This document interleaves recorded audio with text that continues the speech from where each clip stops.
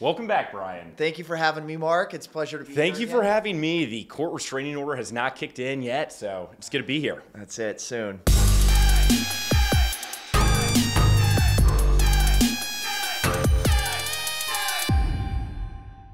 Welcome back to This Week in Money. This Week in Money. It's going to be back, Brian. Glad to have you here, Mark. How was your week? Week was very, very good. It was productive. I did some fake tanning, went to the gym a few times, sent 2 or 3 emails, a lot of NFT trading. Speaking of work-life balance, JPMorgan steps in to save First Republic Bank. It becomes the second largest bank failure in U.S. history and the third mid-sized bank to fail in less than 2 months. They swooped in to seize First Republic, acquiring about $92 billion in assets and $203 billion in loans.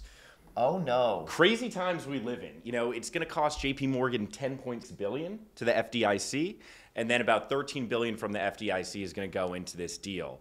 Do we think JPMorgan's getting too big, though, Brian? Ooh, I don't know. That was always the big concern when all these banks Biggest went bank down. getting bigger. We've been with JPMorgan Chase for a while. I love Is that to who hate we them. use? We use JPMorgan, yeah. Okay, cool. Yeah, good to we know. use Good to Chase. know. We're safe, but I do have to say, they were, they're not exactly the brightest child, the sexiest child. I mean, they are a big bank, so we have to be worried about the big banks getting bigger. And what about our small town? What about the small mom and pop banks? What is going on to them? Why don't we just give First Republic to Navy Federal Credit Union? My favorite bank, We should inquire about banking with the Navy Credit Union. We should.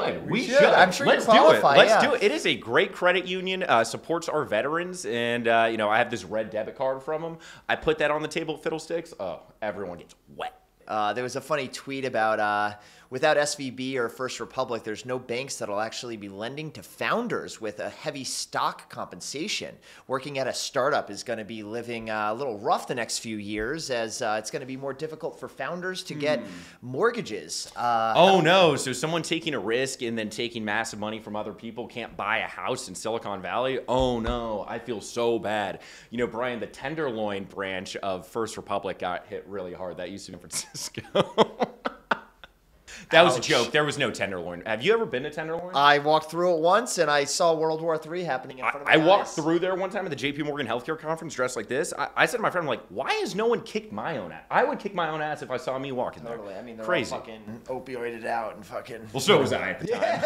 It was a healthcare conference. What do you expect? You're just getting a test for... I'm a doctor. You got to try what they're doing. Okay, thank you, Purdue Pharma. Alibaba's co-founder disappeared for 2 years. Now he's back in the spotlight. Alibaba co-founder Jack Ma, who was once China's richest man, has joined Tokyo College. The Dragons, they have a great baseball team. Now, Ma will conduct research and teach about sustainable agriculture and food production.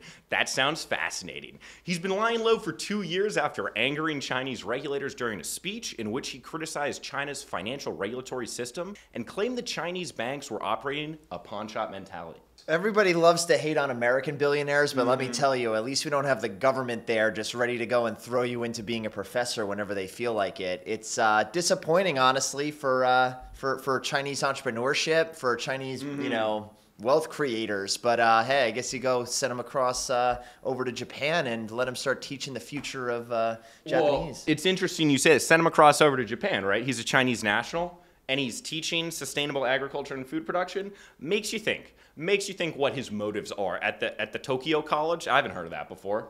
And it's funny I'm more of a University of Tokyo fan, personally. All right, yeah. It's funny how he referred to the Chinese banks as operating like a pawn shop. I mean, it's kind of funny to see all these bank failures coming down. Are the U.S. banks pawn shops? I mean, what does that actually mean? What does that mean? And why did they get so upset? Right. Makes you wonder. I know. Yeah, I mean, also, he disappeared for 2 years. Well, he was lying low, so the right. Chinese, what type of torture were they doing? I don't know. It seems sketchy. Now, this next article is a phallic. Is that how do you pronounce that word? It's a penis. Phallic. Iceberg photo goes viral, so it's in the shape of a dick for those who don't know what that is. Canadian photographer Ken Pretty, that's his name or his stage name, I don't know, who hails from the town of Dildo. You can't make this shit up. Was flying his drone when spotted. He spotted a very interesting 30-foot iceberg off of Newfoundland's east coast. So Ken Pretty from the town of Ken Pretty from the town of Dildo said, looking from the land, it was quite clear. But once I got the drone out there, that's when he really understood the girth of this, if you will.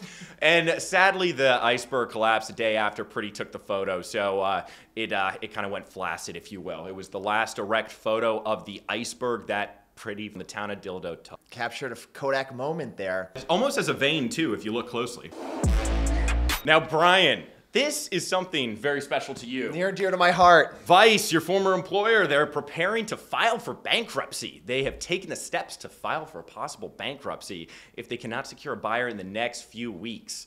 Back when you were there, they were valued at 5, 6, 7 billion, but now they're struggling to sell themselves for more than $1 billion. It's unfortunate, it's sad. I love my former employer. I love all of the employees that contributed to the place. However, look, I think it's an emblematic of VC money and levering up a media company that, didn't really potentially need that leverage. I had a blast working there, and hopefully hopefully Vice ends up in the hands of somebody that will be a suitor to help continue to allow amazing creative content. Let the creators create, I like to say, Now, I would like to give a dating tip to my small but loyal following. Now, if you go to the Vice app, and you go to the sex section of the stories, read a few of those before you go on a date. Always makes for amazing conversation starters. That's great. Look, Vice has good content, as they you see. Great documentaries. When they investigate the abandoned buildings and shit, I take an edible, watch that. It's amazing. Yeah, like, here's this mall in Ohio. Vice Guide to North Korea. No, it was a blast working there, but ultimately a sad state. You saw that they cut Vice News a couple weeks ago. BuzzFeed News got canned. Yeah, BuzzFeed stock is trading below $1. They're looking at a delisting. So it's an unfortunate state of media right now, but hopefully this gives birth to a whole lot of other amazing creative media This companies. Week in Money. This Week in Money. Bullish Studio, Equity Animal. We're here fighting the good fight as bootstrapped companies. Can't be any more proud of what we've built. And I'm here because of my court order. IBM is pausing hiring, Mark's favorite topic of AI. I love AI. IBM has put a hold on hiring about 7,800 jobs because they feel like AI could take over. It's for non-customer facing roles, and they feel like these jobs could be replaced by AI sometime in the next 5 years. Wasn't IBM the company with Watson, the supercomputer that was doing all the little surgeries back since 2013? So they just blew the fucking lead. Like, where's Watson now? Where is Watson now? Let me ask you. And according to someone on Twitter, he is giving BBLs, which is a Brazilian butt lift in the Dominican Republic. So, you know what? Watson, who I hate him because he beat my boy Ken Jennings, but who I think actually, who would you take, Ken Jennings in a battle of AI or whatever chat? Ken Jennings, fuck AI. Did you see that joke that the GBT made, where it was like eating a chicken nugget with an erection? Chegg stock falls as ChatGPT continues to dominate. Online education company Chegg stock plummeted after reporting Q1 earnings this Tuesday. Shares dropped more than 40% after the company said ChatGPT is killing its business. My biggest question is, why would you say it's killing your business instead of we're investing in AI, in ChatGPT, whatever the fuck? Get the narrative down. You got to understand how to communicate to your shareholders and the market. People are looking for opportunities in Something AI. Equity Animal can help with. Chegg was a darling for a while. They were ripping the for textbook many rental years. company. It's a crazy business. It's like $300. Yeah. It's crazy, and all these professors require you to get the textbooks. Have you heard of the internet? Yeah, it's dumbass. It's such a little Jack Ma is like, take my class on organic science in Tokyo or some shit. Use my Chegg. He's probably getting a kickback, yeah? Yo, the college textbook market has been this wild market. Why all the professors make it require it? They definitely have been getting kickbacks. Definitely. And all those other companies. Whoa, dude, I've never felt richer than walking into Scholastic Book Fair with $20. It's like, I'm getting 2 posters, I'm getting a Captain Underpants book, I'm going fucking off. I got a question, Brian, about Chegg and ChatGPT. How is this gonna affect the homeschool market? Are they still gonna be weird as fuck, or what's gonna happen to them? Dude. Can you cheat in homeschool? I don't know. I've never met a normal person who from went homeschool. to homeschool. I think that they got to get in front of other kids. We need to socialize. We need to help we need to liberate the homeschoolers. Is what we need to do. That's it. You should run a campaign on that. Liberate the homeschoolers. Yeah. I wonder what the voting population is of those. Well, they don't let women vote, from my understanding. So they tend to be more fundamentalist Christians. All right. All right. So it sounds like a good audience to tap into. They vote, right? They love to vote. They love to vote. Vote early and vote often, as my Irish friends in Chicago say.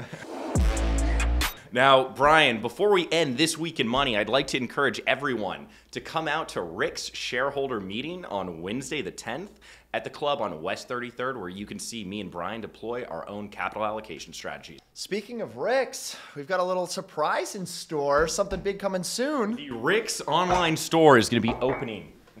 It's like QVC, but for strip club merchandise. We're going to have a variety of items from this strip club owner hat to a free cash flow hat, $ RICK on the back. This is an Adam Wyden edition Tootsies, but my favorite, I love Jordan stuff, so I took inspiration from the Jordan logo, and now we have a stripper on a pole as a logo. So we only have the hats and mugs in right now, but we're going to have a broad variety of merchandise, from sweatshirts to phone cases to T-shirts to trucker hats to anything you may need to show your support, to empower all of our favorite strippers, whether it's Fierce Aphrodite 7 in Tootsies or any of the beautiful ladies at Rick's in New York. Come by on Wednesday to see more. Look, I don't own the whole thing. Have I told individuals at the club that I own the club? But it's potentially. Real. You do own it. You own a share of the company. Mm-hmm. Welcome to the American stock market. Welcome to the capitalist system of America.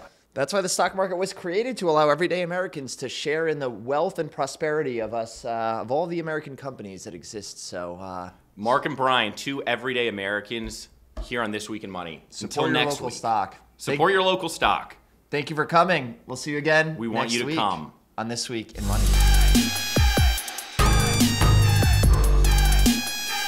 See you again next week. Come.